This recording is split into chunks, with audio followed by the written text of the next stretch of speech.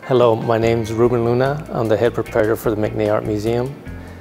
So my first car was a 1970 Chevelle. I was 17 years old and I paid $600 for it. It didn't have a motor, so I spent that summer with my dad working on it.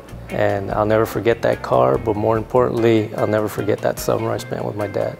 So I had this car for about 2 years and I ended up selling it because I wanted a car with air conditioning.